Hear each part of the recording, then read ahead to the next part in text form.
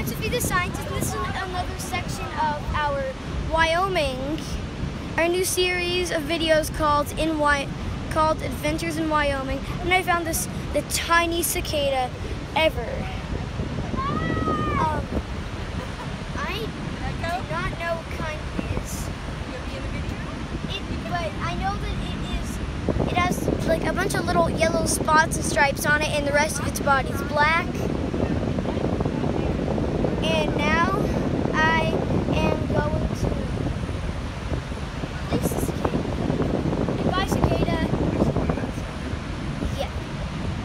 No, I'm going to see if I'm going to let it fly to